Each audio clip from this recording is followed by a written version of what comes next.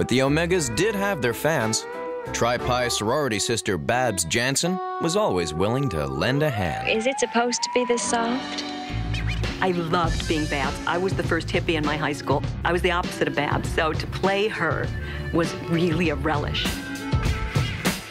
Greg, honey, is it supposed to be that soft?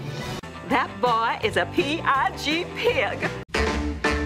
So I'm ready to meet my whole cast and everybody, my first movie, and I was kind of snubbed. We were behind the elephant. Have you ever been behind an elephant in a parade? Well, guess what elephants do? We were in the Jackie O costumes. We were standing there in my underwear all of a sudden. Last day of shooting, I had one more scene left, but the AD came over and he told me, you're going home now, we're wrapping. But I've got that other scene left. And he says, no, we're low budget, low time, you have to go home. Belushi walks over and sees me with like mascara running down my face, crying. He goes, what's wrong? And I said, the bleacher scene, they're sending me home and everybody else is staying, I'm going home. And he said, bleacher scene? I'm in the bleacher scene. Wait a minute. And he did his, Belushi thing, pop, pop, pop. And next thing we hear John Landis going, everybody outside, we're setting up for the bleacher scene. Martha Smith is perhaps best known for her supporting role in Scarecrow and Mrs. King, opposite Kate Jackson.